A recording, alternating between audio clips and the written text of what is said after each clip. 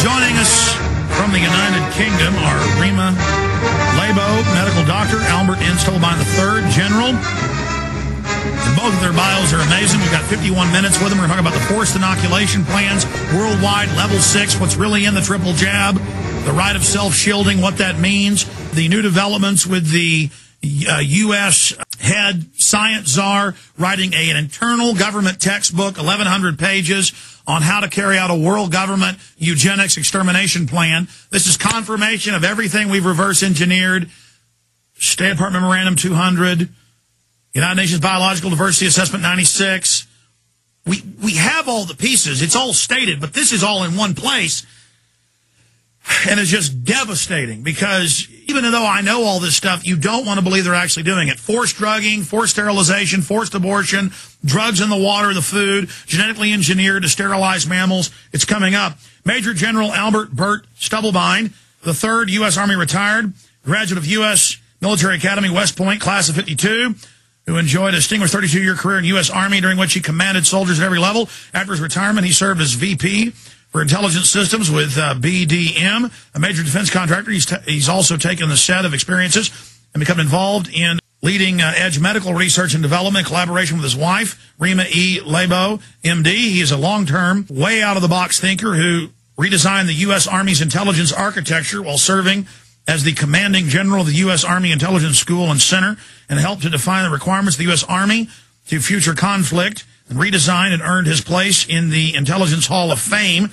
Many of the innovations he developed helped the U.S. conduct the first Gulf War effectively and swiftly with a very low casualty rate. He also commanded the U.S. Army Electronic Research and Development Command and the U.S. Army's Intelligence and Security Command.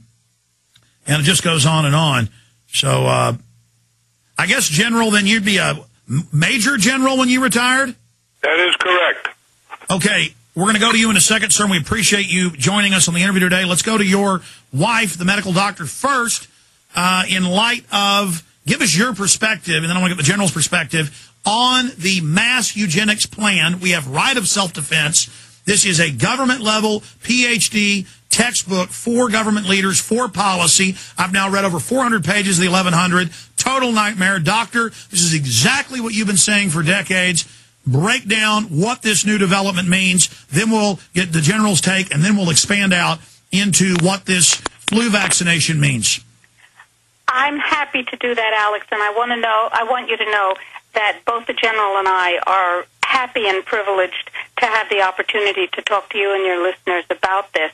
This is a critical time, and the first thing I want to do is start at the very end. The very end is, unless you, listeners, take action now, you will be faced with involuntary detention or mandatory vaccination with an attenuated live virus vaccine containing deadly adjuvants, the same things that caused Gulf War syndrome in 700,000 soldiers. And you will have no recourse, no legal recourse, and you will have no financial recourse because vaccine makers are protected by the Fraud and Death Administration and by the spineless, worthless Congress of the United States. And if you'd like later, Alex, I'll tell you how I feel about the Congress. Anyway, the point is that you have a moment now.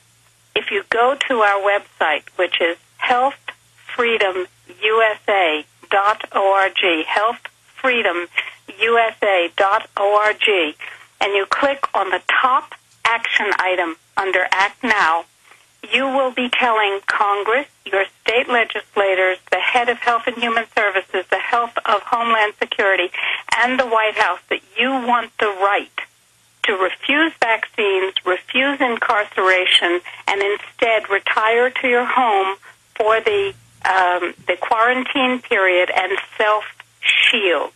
Now, the best friend that Health Freedom has in the United States Congress is willing to take this onto the floor and create a bill and introduce a bill if there is enough support from all of us. So if ever you valued your freedom, if ever you valued your right to make your own health decisions, and if ever you distrusted the government, now is the time. Go to healthfreedomusa.org and click on the top action item, because if you don't, you will be either mandatorily vaccinated or you will be incarcerated. And now to answer your question, Alex, because that's the bottom line, the answer is yes, the vaccine of this against this genetically engineered, weaponized H1N1 virus, which we are now being told, golly gee willikers, this resembles the 1918 swine flu pandemic virus. Well, yes, of course it does, because the genes were introduced intentionally into this new virus when they fizzled after being introduced into the avian flu virus. So now the vaccine will be a deadly, quote, remedy to get rid of a large number of us. And we're going, if we're a sheeple, we're going to line up, roll up our sleeves, present our children for vaccination the way 40 million Americans did in 10 weeks during the swine flu debacle in 1976.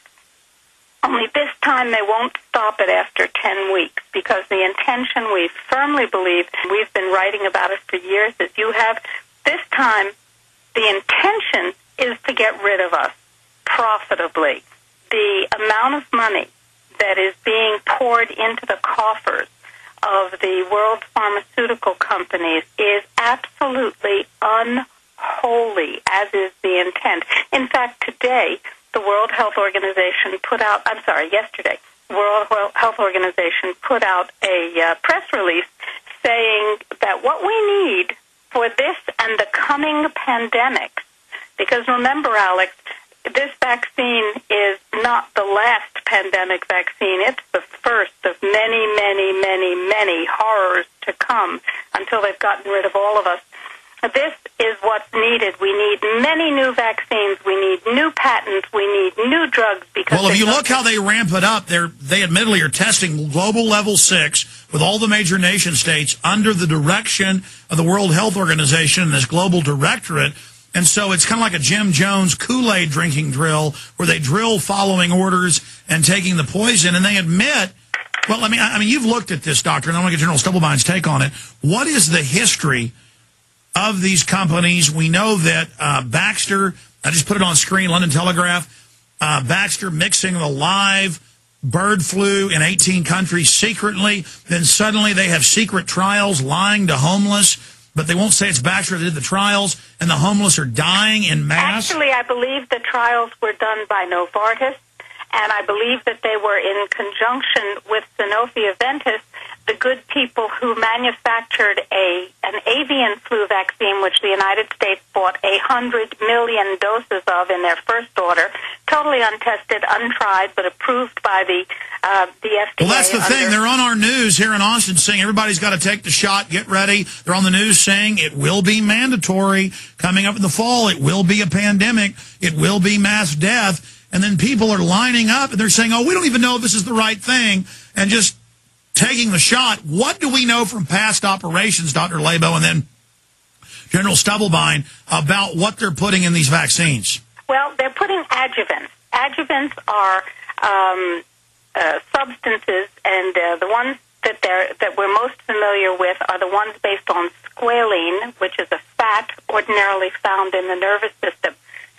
Now, when you eat squalene or you rub it on your skin, and it's used in a lot of cosmetics, it doesn't do anything bad to you. But if you inject it, it trains the immune system's white cells to attack it, because it's a foreign object in your bloodstream at that point, and the immune system is only doing its job.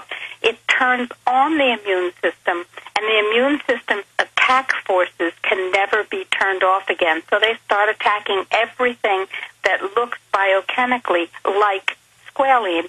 And then this, according to other doctors we've had on, accelerates the allergies, the sicknesses, the cancers, and then makes your immune system go haywire. I want to talk about that more. We're about to go to break. But General Stubblebine, you were just on 6-7 months ago before this whole flu thing came up, and you guys were talking about when they try to launch a pandemic, don't take the shot. What does this look like to you? Well, it's very clear. You know, what Dr. Rima and I have been doing, Alex, has been watching very carefully a whole lot of information. And I call them dots. They're tidbits of information, but it's part of the way I have been trained from the intelligence world or in the intelligence world of how you put the picture together. And what you do is you take little bits of information. For instance, 11 people died instantaneously in a trial in Poland, and then 22 more died later from the same vaccine that you're about to take. And then you take the information about Baxter, which contaminated the vaccines for 22 different countries or 18 different countries in Europe.